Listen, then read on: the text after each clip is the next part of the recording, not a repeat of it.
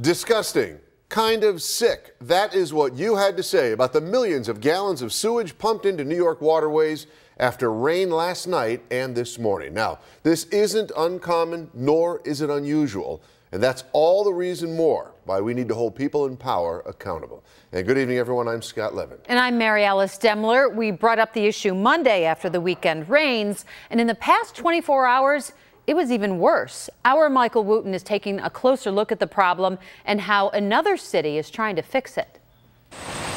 Overnight storms didn't just flood these streets in Dunkirk. Because some areas got nearly 4 inches of rain, the city's combined sewer system got overwhelmed.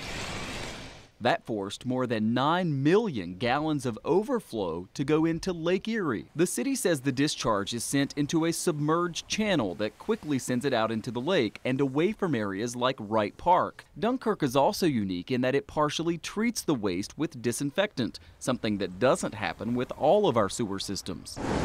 These overflows happen during heavy rain because the sewer systems collect rainwater runoff plus sewage, and they can only hold so much. Niagara Falls often has the largest overflows. Overnight, its system dumped more than 17 million gallons of untreated waste into the lower Niagara River. All of it legal because these systems are working as designed, and replacing them would be expensive and take many years.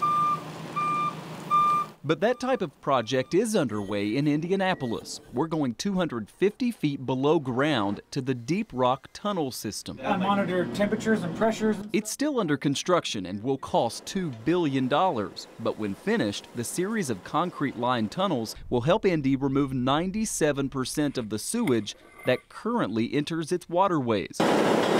The idea is simple. During storms, the tunnels will hold the city's sewage, giving time to drain the rainwater so that you don't get the overflows. Over the course of the year, we'll collect close to 6 billion gallons total. It's been causing construction headaches throughout Indianapolis, and that will continue until 2025, but most agree it's worth it. We understand and we share in the pain, but it is a project that's necessary and will have huge environmental benefits when we're done.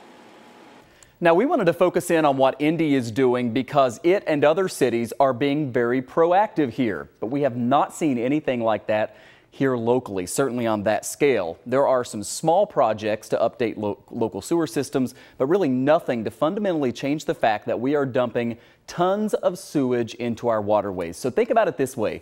Just in Niagara Falls, we mentioned 17 million gallons of discharge went into the river there, right? Well, we did the math. That's equivalent to how much water would be in 26 Olympic-sized swimming pools. And Scott, Mary Alice, that is one municipality. Remember, overnight we also had overflows in the falls, plus Dunkirk, Buffalo, Cheektowaga, Kenmore. The list goes on and on. You add it all up, and it kind of puts this in perspective. Yeah, and over 4 inches of rain in that short period of time is really, really dangerous. It was a lot of rain, and that does kind of explain why Dunkirk was so bad last night. But it seems lately like every time we get rain, we're dealing with these big overcharges. Yeah, that's right. All right, Michael Wooten tonight. Michael, thank you. Appreciate it.